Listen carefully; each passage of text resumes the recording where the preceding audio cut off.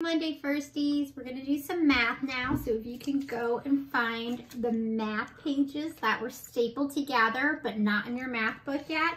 And we're going to work on page 618 today. And we're going to work on page 619 today. And what we're going to do today is that we are going to use a hundreds chart to subtract tens. So last week we used our tens to add 10 more with 2-digit numbers, and this week we're going to use a hundreds chart to see how we can subtract 2-digit numbers that have tens in them. Okay, so let's look at this together, and we'll do some of them together, and then you'll do the rest of them on your own, and we'll check those tomorrow. So let's look at this right now, and it says right here, you can use a hundreds chart to subtract tens. Find 70 minus 20. So remember, we've done these hundred charts before in class where you find a number and you know if you go up and down, you count by tens. And if you go across, you count by ones. So we're subtracting. So when we subtract, we have to go up. Okay, because we're counting backwards. I know that sounds crazy, but that's what we do. So 70 minus 20. It says for every 10 you subtract, you move up one row. So if I say 70 and I move up one row, I say 60, that's 10 less. And then I say 50, which is 10 more less, so 10, 20. So 70 minus 20 equals 50. So check your work. Start at 70, count backward by 10. So I say 70, then I say 60, then I say 50. All right, so let's look and do this right here first. This is use the partial hundreds chart to subtract tens. So the first one says 40 minus 10.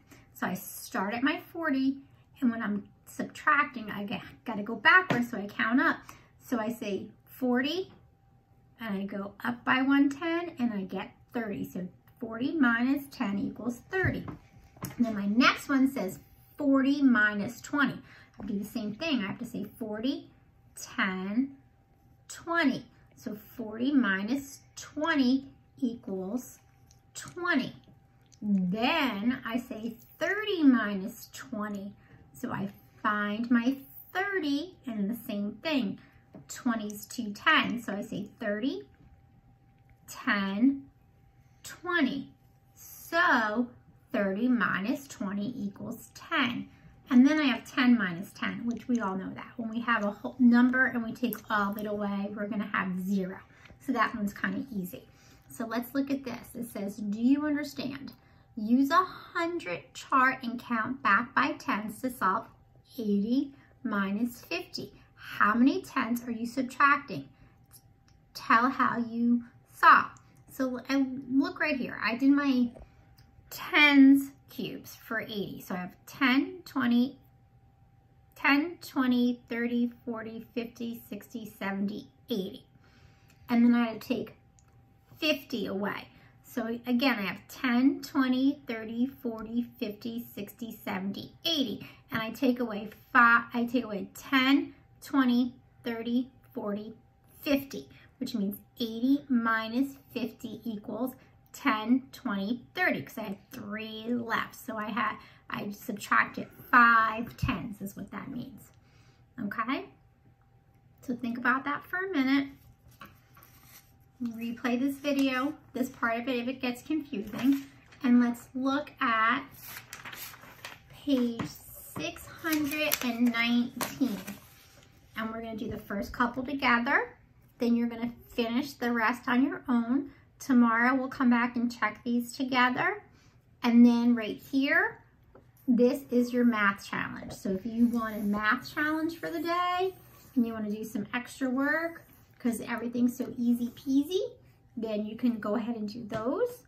Otherwise, we're just going to do this part here. And that's okay if you just do this part here.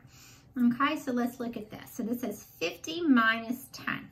So I'm going to find 50 on my hundreds chart, and I'm going to go up 1 10. So that just means I go up 1 space. So 50 minus 10, I count backwards, 50, 40, So 50 minus 10 equals 40.